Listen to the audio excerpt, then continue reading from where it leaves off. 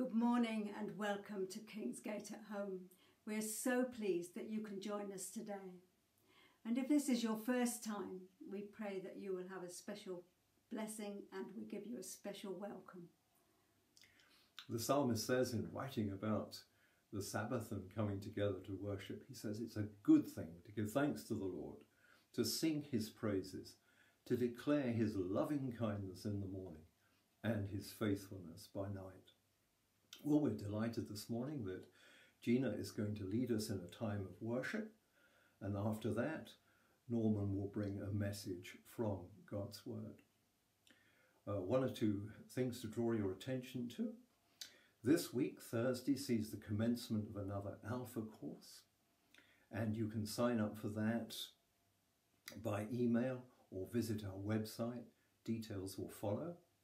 And then in the week following, we have another one of our Zoom prayer meetings, and it would be wonderful if you could join together in prayer. Prayer is vital at any time, but particularly during this time of coronavirus and all the things that are affecting us. It's prayer that will make the difference. So we really do encourage you to join us on Wednesday, July the 8th, for a time of prayer.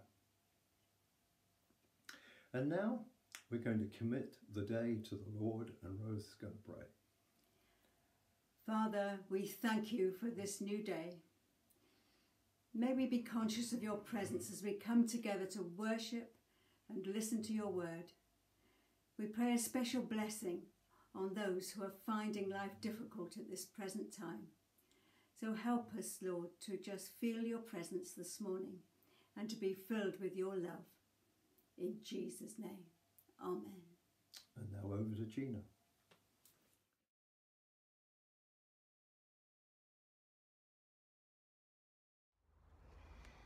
Hi everybody, and welcome back to Claire's Garden, where she and I will be leading you this morning. I'm going to start this morning by just reading a few verses from Psalm 24, verses 7 to 10. Lift up your heads, you gates, be lifted up, you ancient doors, that the King of glory may come in. Who is this King of glory? The Lord strong and mighty, the Lord mighty in battle. Lift up your heads, you gates, lift them up, you ancient doors, that the King of glory may come in. Who is he, this King of glory? The Lord Almighty, he is the King of glory. And gates and doors and thresholds are very symbolic of Christ being the entry point into the presence of God.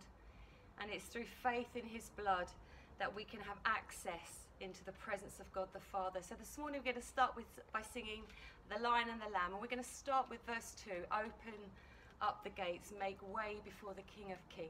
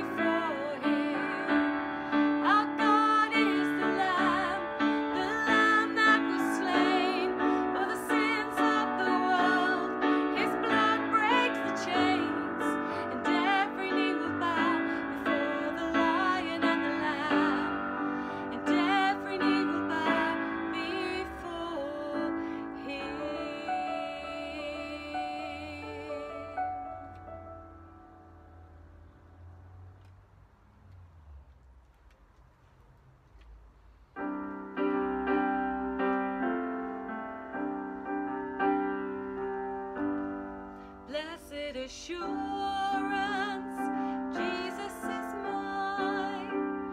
Oh, what a foretaste of glory divine, heir of salvation, purchase of God, born of his Spirit, washed in his blood. This is my story, this is my song, praising my Savior all the day long. This is my story, this is my song, praising my Savior all the day long. Perfect submission, perfect delight, visions of rapture now burst on my sight. Angels descending bring from above echoes of mercy, whispers of love. This is my story, this is my song, praising my Savior all the day long. This is my story, this is my song, praising my Savior all the day long. Perfect submission, all is at rest. I in my Savior am happy and blessed, watching and waiting, looking above, filled with his goodness, lost in his love. This is my story, this is my song, praising my Savior all the day long. This is my story, this is my song, praising my Savior all the day long. This is my story, this is my song, praising my Savior all the day long. This is my story, this is my song, praising my Savior all the day long. What a great story we have. A story of hope, of truth, of faithfulness. And we just thank you, Father, that we can declare this from a place of assurance and peace that we have in you. And we just bless you, Lord, that we can have this story, to share, this hope in our hearts to share, Lord. And Father, we just give you the thanks today for who you are and for that blessed assurance that we have in you. Amen.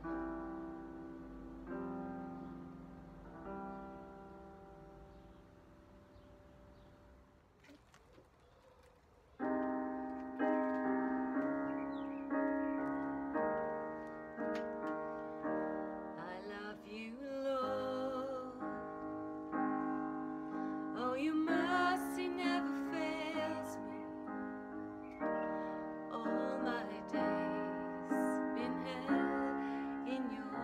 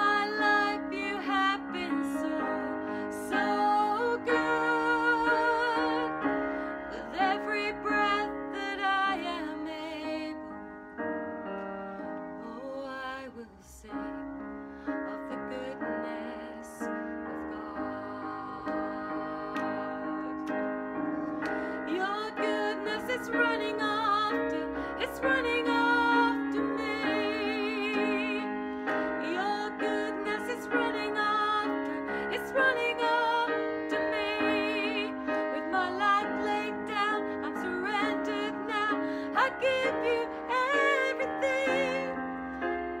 'Cause your goodness is running after, it's running after me. Your goodness is running after, it's running after me. Your goodness is running after, it's running after me. With my life laid down, I'm surrendered now. I give you everything. 'Cause your goodness is running after, it's running after me.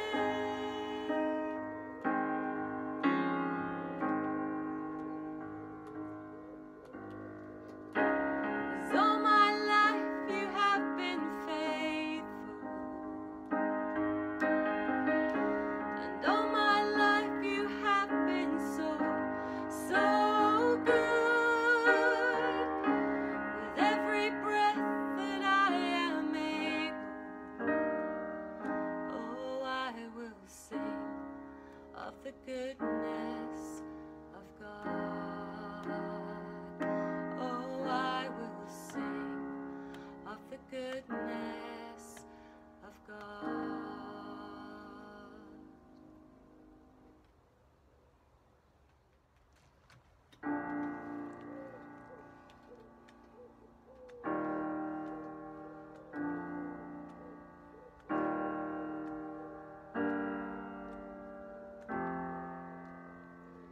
There is a name who reigns without contention, whose power can't be questioned or contained. With humble fame, he rules the earth and heavens. His glory knows no measure or refrain, and is bursting past the borderlines of space. Jesus, enthroned upon the praises of our hearts.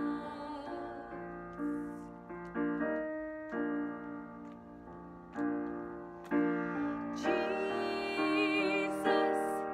you're the King and you're the center of it all.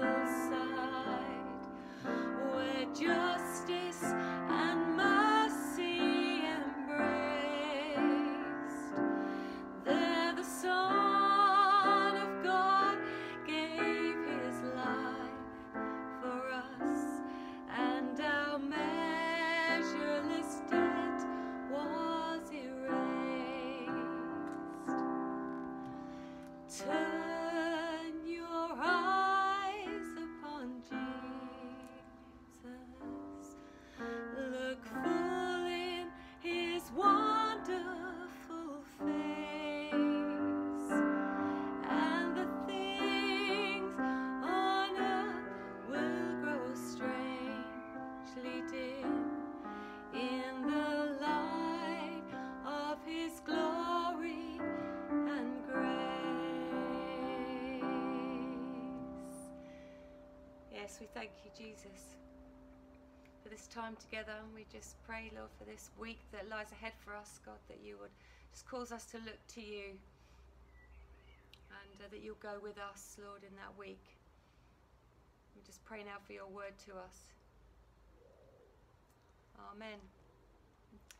God bless, and we'll see you soon. Bye.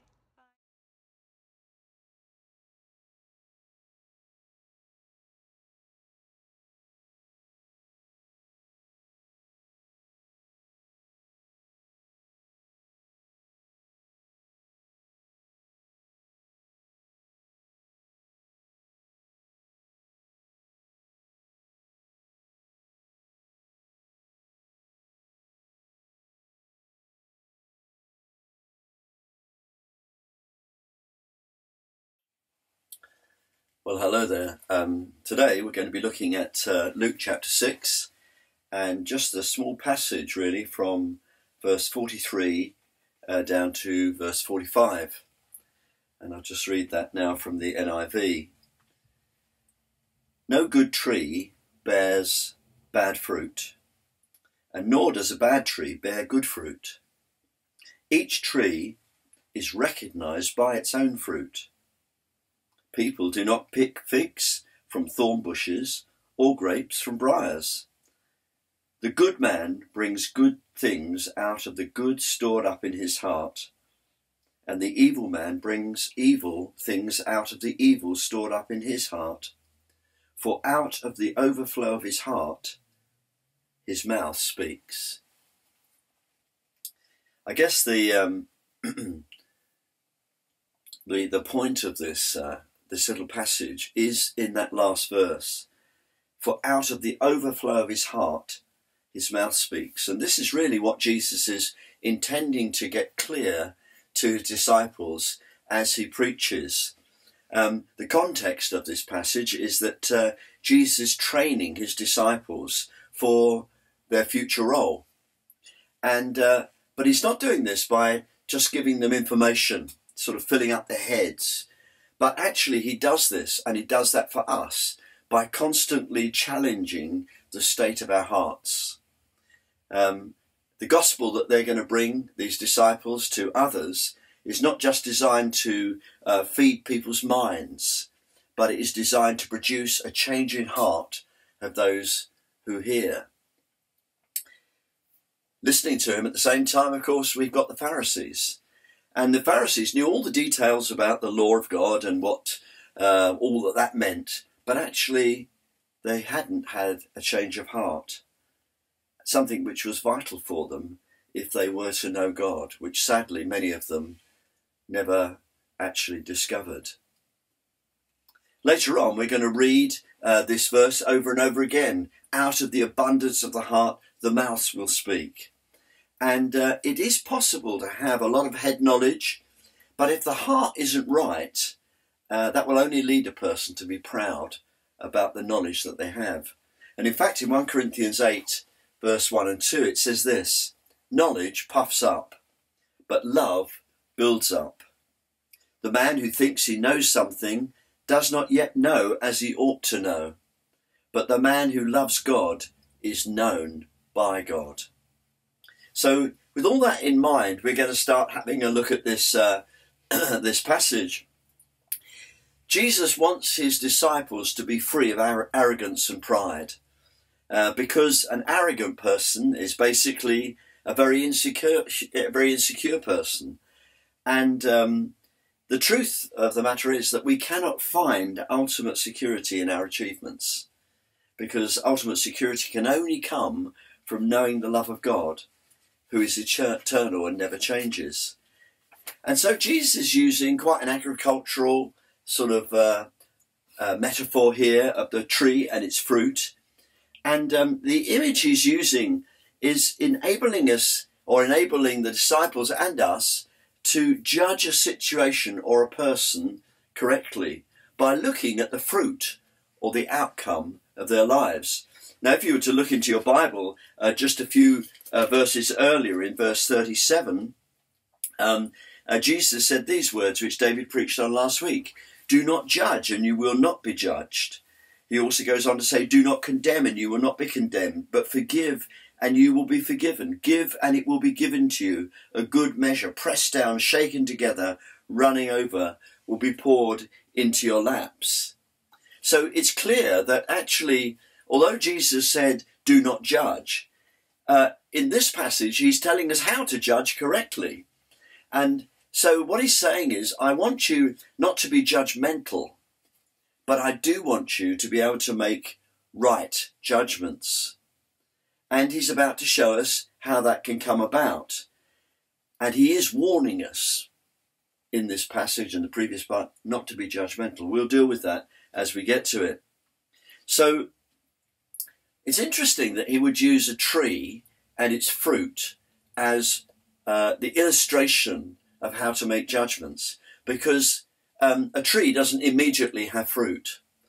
There's a delay. You plant the tree, you look after it, and there's a delay, and then comes the fruit. And so also Jesus is saying, don't rush to judgment. See, that's what we do when we're judgmental. We rush into a judgment. We give our opinion. But actually he's saying, no, don't do that. Don't rush in. But actually wait and see what the outcome of perhaps the teaching or the philosophy or whatever it is that somebody has given. Wait and see what it produces. And then, from that basis, start to make a good judgment. So we have this phrase in here, no good tree bears bad fruit, and no bad tree produces good fruit. And Matthew Henry says of this passage that he says, the tree actually in this passage represents our hearts, and the fruit represents what comes out of our mouths, which is why Jesus ends with this phrase, for out of the overflow of the heart, the mouth speaks. And so there are actually three aspects to this passage. First of all, the one we've already mentioned, observing good and bad fruit allows one to judge wisely and make good judgments. If you look in the context of Matthew 7, verse 15 to 20, the context there is being able to discern whether the person that's speaking is speaking truth or not speaking truth, whether they're an honest preacher or a bad preacher. But there are two other things that come into this passage, because Jesus is also asking us to consider our own hearts, so that when we speak, what comes out of our hearts will be something that builds people up. And whatever we say actually is coming out the abundance of our heart. And so it matters whether our heart is good or whether it matters or whether our heart is bad. And so we need to do two other things with this passage. We need to recognize what a good and bad heart really looks like and ask ourselves, what have I got? And also we need to recognize what good and bad fruit is. And then we're in a position to be able to judge rightly. What about this good and bad hearts then? Do you know, we know from the parable of the sower in Luke 8, round about verse 15, that at the end of the parable of the sower, we get this, he with a good and noble heart produces, and he speaks about the great fruit that gets produced. So a good heart is one that is what Jesus described as a good and noble heart, one that is full of God, one that is submitted to God, one that recognizes that without him they can do nothing. But then there's this, if that's a good heart, what's a bad heart like? Well, just again referring to that parable of the sower, which I guess is quite well known to you and appears in the Gospels, it talks about, the seed, which is the word of God, being taken away by the birds and never actually getting into your heart. So a bad heart is one that's been robbed. It's been robbed of the truth that it could have received. Also, it speaks of seed that falls into ground that has weeds that grow up and choke. And so that's to do with a neglected heart. We'll look at these in detail. And then the third part that gets mentioned in that same parable in Luke 8 is stony ground. That is hardened hearts. And so Jesus is trying to make sure that we've examined our hearts so that what we say comes out of a good heart, not a bad heart. Do you know, why do people get robbed of the word of God? Well, actually, it's this problem that's going to come up over and over again in this passage. It is of pride. It's this thing that says, oh, I haven't got time for that. I don't need that. And the birds, as it were, come and eat it and take it away and it's gone. Or neglected, where somebody says, you know, you really need to think about these things. You need to give some consideration of why Jesus came. Oh, no, I haven't got time for that. And neglect something that really actually is going to choke and it's going to prevent growth in your life. And this third thing, that as we do those things, as we push God away and say, oh, I'll think about it later, actually, the Bible talks about we can become hardened. We get a hardened heart. And that's like the stony ground. So that eventually we become more and more hardened against the things of God and less willing to consider his word and his love in our lives. Because if out of the abundance of our hearts, our mouths are going to speak, we need to know what it is that causes our hearts to turn bad. And one of these things, as I've already mentioned, is this pride. Pride being the complete opposite of humility. C.S. Lewis, in his book, Mere Christianity, which I've been rereading recently, he says this: there is one sin of which no man in the world is free, which everyone in the world loathes when he sees it in somebody else, and of which hardly any people except Christians ever imagine that they could be guilty of themselves, and it is pride. He also goes on to note that it was through pride that Lucifer, who was one of the foremost in heaven, responsible in heaven, actually became what the Bible describes as the evil one or the devil. And it was his pride where he said, I will be like God. And pride leads to every other vice, says C.S. Lewis. It is actually the complete anti-God state of mind. And so he goes on to say that, as long as we are proud, we cannot know God.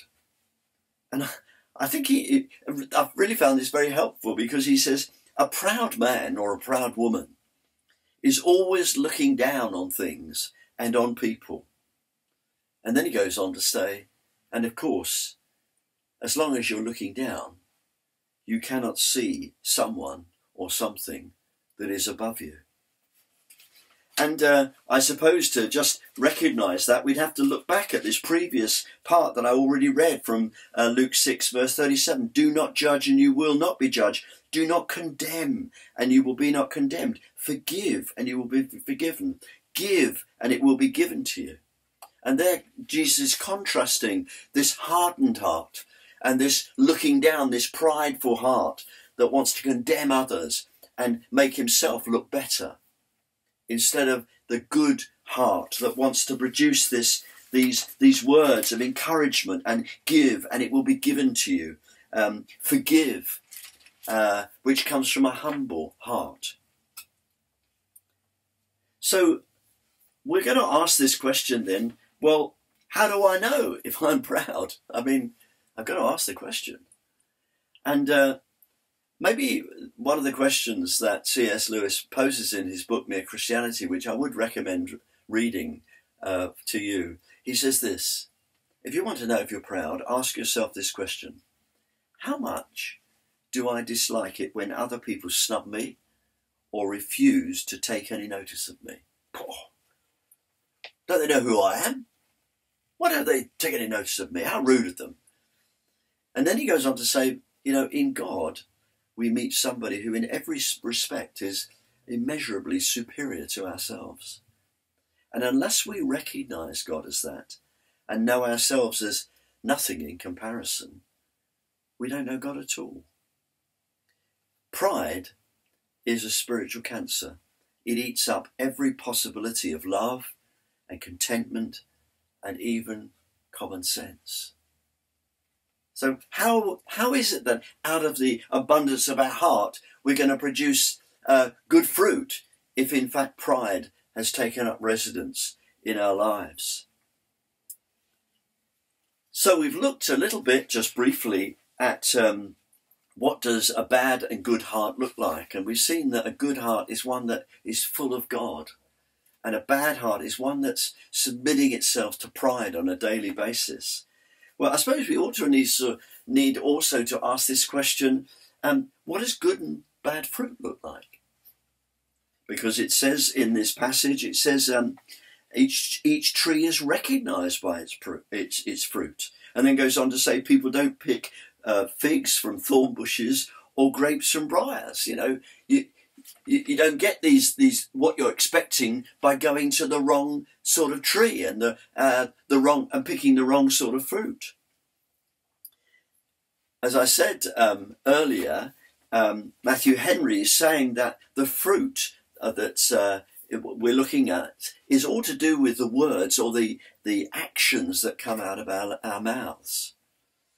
And as I've looked at just now, and I'd ask you just to turn back for a moment, it says here that the fruit of a good tree has these words. I'll read it again, verse 37. Do not judge, you will not be judged. Do not condemn, you will not be condemned. But forgive, and you will be forgiven. Give, and it will be given to you. A good measure, pressed down, shaken together, running over, will be poured into your lap. For with the measure you use, it will be measured to you. And so we see that the fruit of a good tree involves forgiving and giving. And that requires humility. To be able to say, I forgive you as you've apologised. I forgive you. It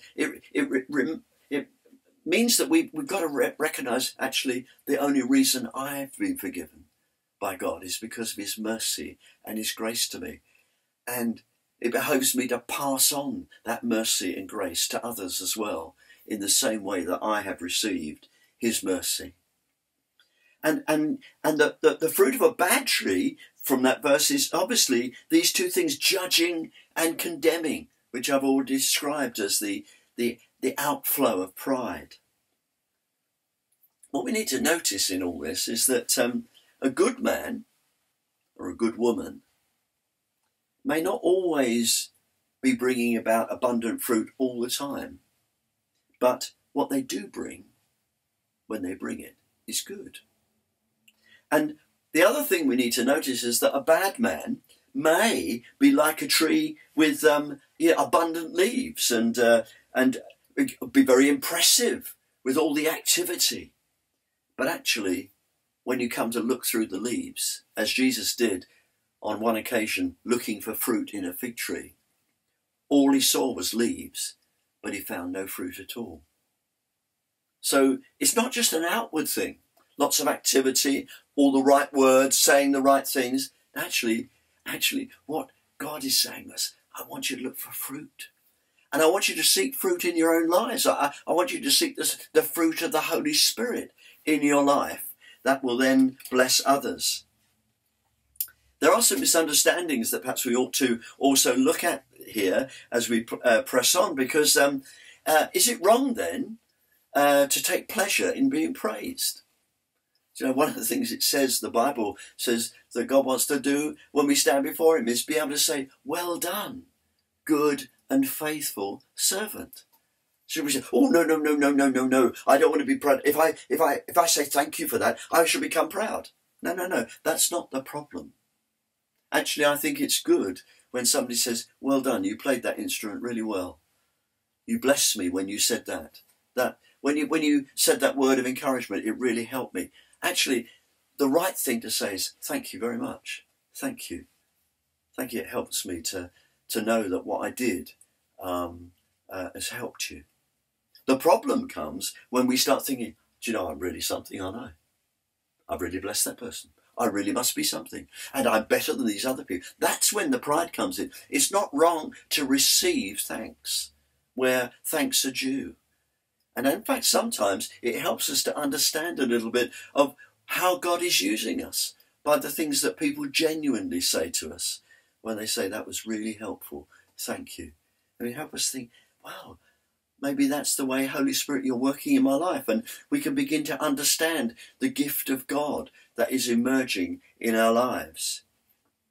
See, the opposite of that, oh, no, it wasn't me, sort of is smarmy. And that's not real humility at all. The smarmy person, somebody who's always telling you, of course, oh no, I'm a nobody. Actually, they're really hoping that you say, oh, no, you are really important, and keep building them up because actually they're terribly insecure. I think that's an important thing as the church grows, that we are able to give encouragement and say to people, that's really helpful. And that in receiving that, we're saying, Lord, thank you, for I'm seeing more clearly the work that you're doing in my life. And for many of us, we're saying, 10 years ago, 2 years ago, I wouldn't have been like that. Lord, that is your work in my life, and I thank you for it. The truth of the matter is that the better we go to know God, the more humble we will feel in the light of his majesty. Nothing actually can be done before we take this step of knowing God. And C.S. Lewis says, if we don't think we are conceited and proud, actually we are very conceited and proud indeed.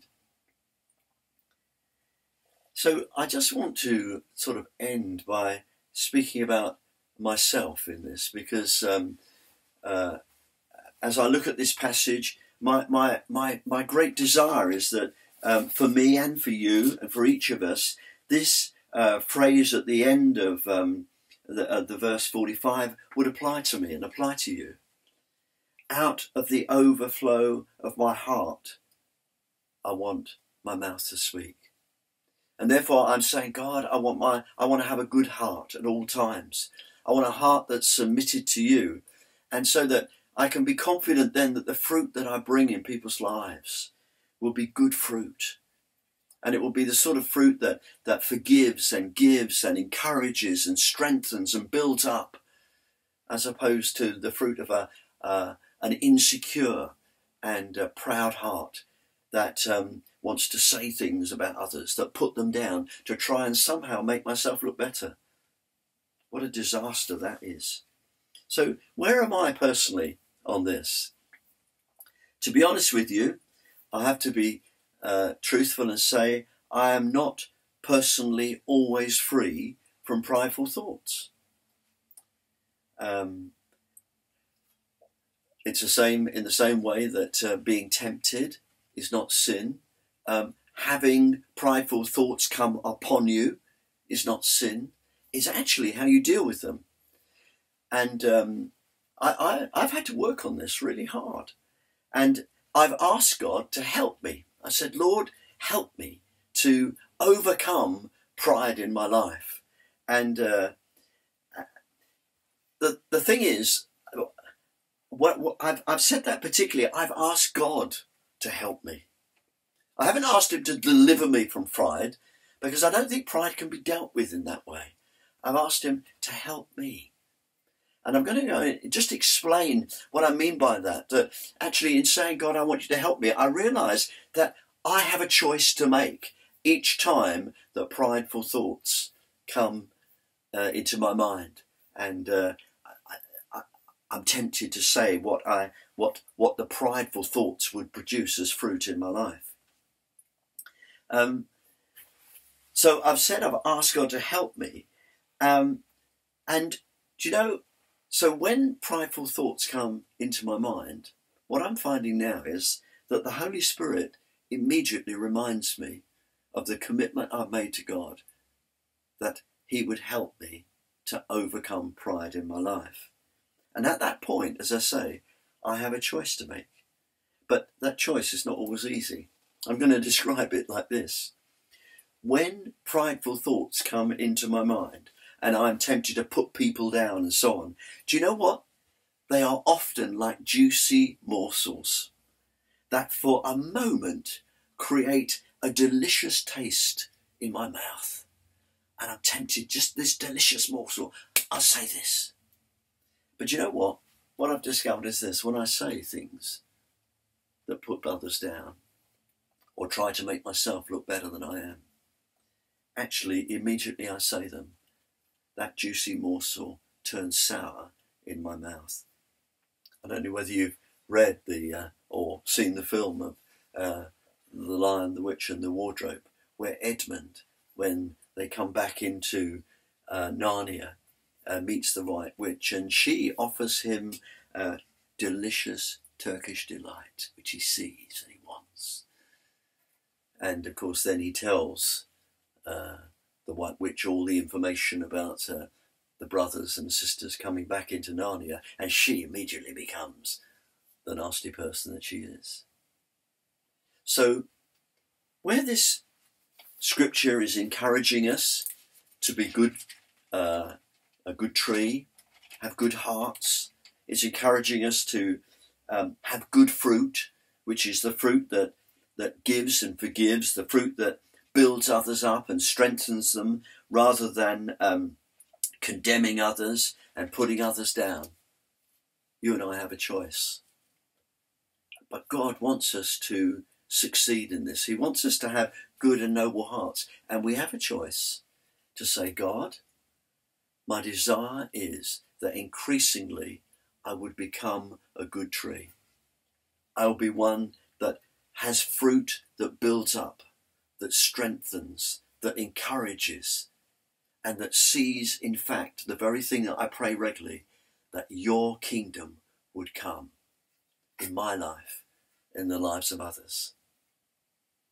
So I hope as you just consider this little passage, small number of verses that they are, and yet powerful as they are, that you with me would submit yourself to the one who is above us and the one who draws us upwards into his life, that we would be those who it is true of, that out of the abundance of our hearts, that when our mouths speak, because our hearts are full of God and not full of pride, the fruit that emerges out of our lips and out of our actions and out of our thoughts and out of our conversations would be such that it is really good fruit, and it produces a harvest in not only our lives but in the lives of others.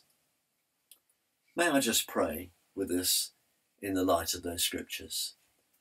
Heavenly Father, this is not an easy passage, and Father, you've given it to us as a warning and as a direction of encouragement for us. That, Lord, first of all, we might be able to judge wisely situations and things that people say, but also that we might constantly look into our own hearts and be praying on a daily basis that our lives would and our hearts would be full of the goodness of God, that indeed your kingdom will come in our lives first and then in the lives of others, and that your name would be honoured through the things we say and the things we do, and that the result of that would be that others who come across us and with whom we speak might be built up and might have their eyes set above themselves also, as we are, to look at the one who is almighty and whose grace never ends and whose love is being poured out upon them, if only they would receive it. So we submit ourselves to you, Lord, that your kingdom would come and your will would be done in our lives on a daily basis. In Jesus' name, amen.